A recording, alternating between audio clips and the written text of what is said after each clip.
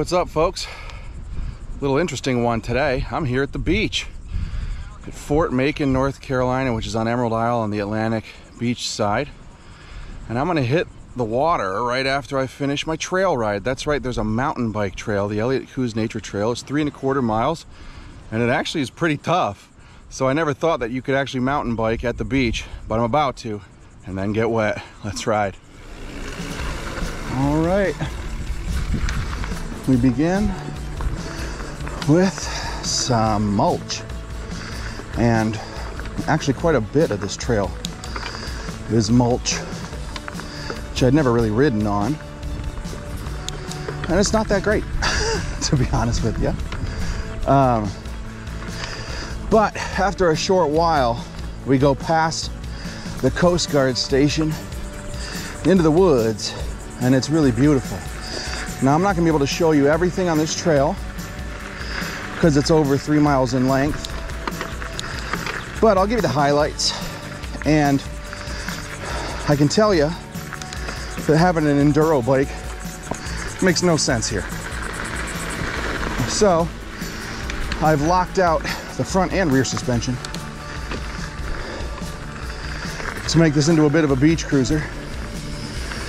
But I'm happy to have a wide gear range in the second half. So basically, the first half of the trail is undulating, a lot of wood features, super cool, very easy, kids can do it, even on balance bikes.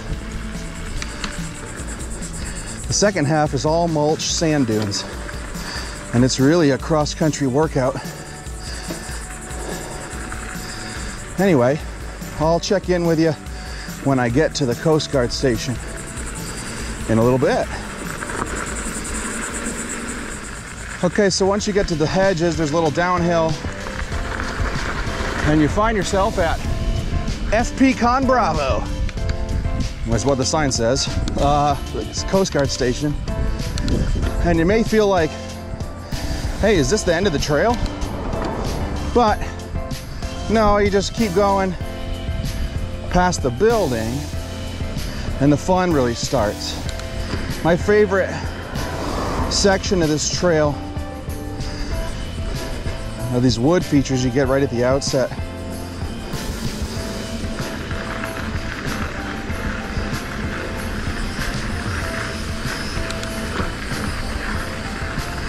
Stop sign here. Nah, we'll call that a stop.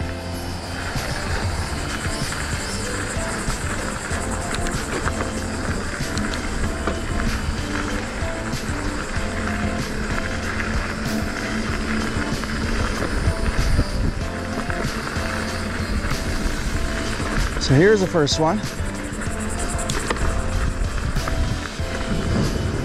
You gotta look around for, you know, osprey and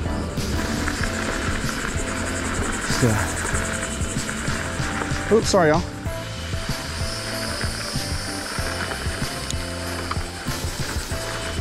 Appreciate you. Hey, buddy.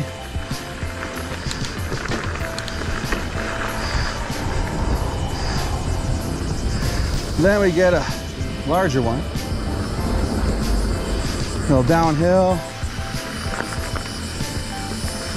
And it's just beautiful. I think these are like live oaks. There's some viewing for bird watchers, and they tell you which species you might see. Yes, it includes bald eagles, which is rad. And then the big boy. And it's just, what a cool scene.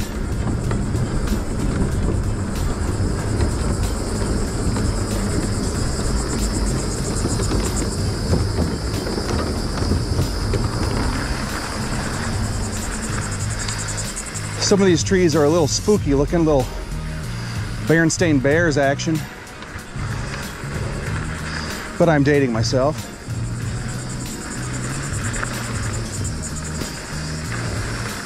And starting at that 0.7 mile mark, it tends to be just kind of flat in the tunnel of the trees for some time. So I'll catch up with you later, closer toward the crossing of the road, which can be a little tricky, but I'll see you then. So the birds of prey, merlin, northern harrier, osprey, bald eagle, little tiny kestrel, you know, I don't see any of it, but can you spot the bird that I do see? Its head just poking out a little. Put it in the comments. So at 1.2 miles, you get back on a tiny little wood feature, if you can call it that, but that's a signifier that you're almost to the end of the short side. And there's a couple more wood bridges, some of which are kind of long and cool. A couple things I should point out that I didn't film. Number one, there's a sign about 0.8 miles in that says Marsh View Overlook. Don't bother with that. You can't, it's not really even a view. It's definitely not an overlook. There's like a wall you're supposed to peer over. And you can't really see anything. Also, like right at 1 mile, there's a cool little downhill with a couple of tight turns. So it could be fun to practice cornering, but more likely, you're just trying to watch out for oncoming traffic because they can't see you and you can't see them. Here's the long one. And I thought about doing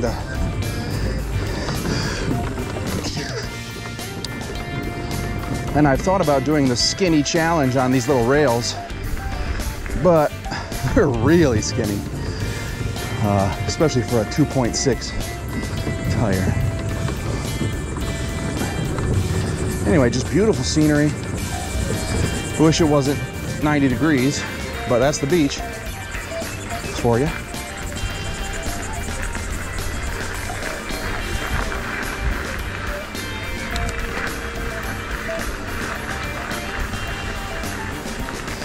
And here we get to the road crossing. And it is a pretty busy road. And cars are coming at 45 miles an hour and up. So do take some caution here. So we cross the road and we get back to the mulch, and it's gonna stay mulch all the way to the end of the trail. So most of this trail, in fact, is a mulch base. And it's kind of hard to ride on, especially if you're trying to use your fork and shocks. So I've got everything locked out, as I said before, and that really helps.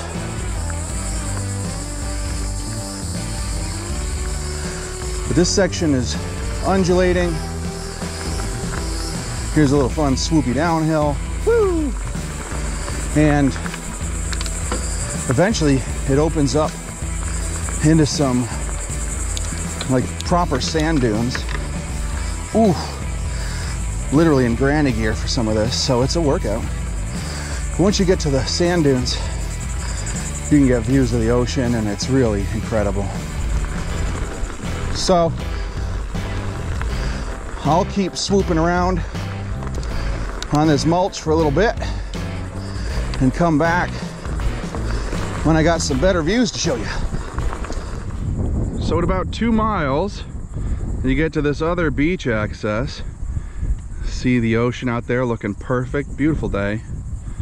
But I just finished a legitimate climb.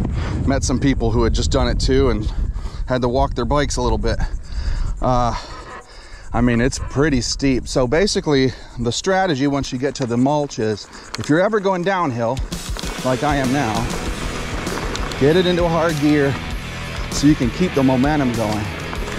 So you can climb up these little swoops. Because if you stall out and you have to climb from a halt, it is not fun. But you know, I actually got the seat down. And you can get some elevation changes out here, which is pretty cool, being so close to the water. Anyway, I'll catch up with you once we get to the real open water area. See you then.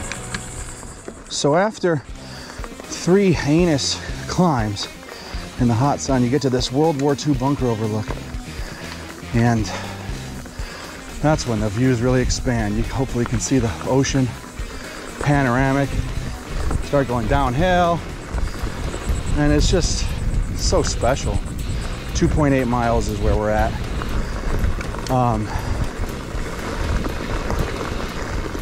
You know, from mile 2 to 2.8 is pretty hard, you know, really hot, slow surface, mostly uphill. And it all concludes with this amazing view.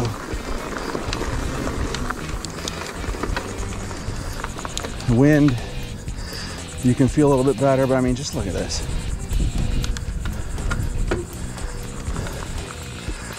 Absolutely incredible. And you got a pretty sick downhill. Oh, I'm glad there was no people there. I would have torched him.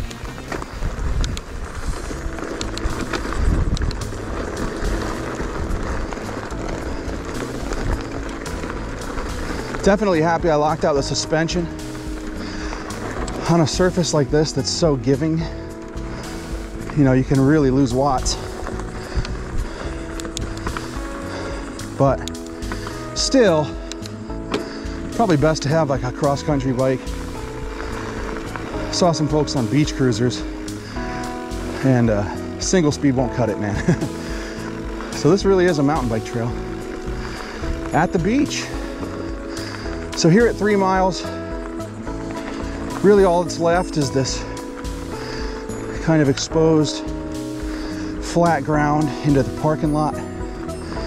So that's essentially all she wrote. It's just hard to stop looking at the boats and the water.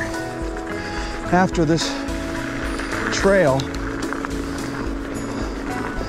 I'm so overheated that the ocean is gonna feel real nice. So that's it from the Elliott Coues Nature Trail in Fort Macon. Time for me to hit the beach. See you next time on Descent at Best.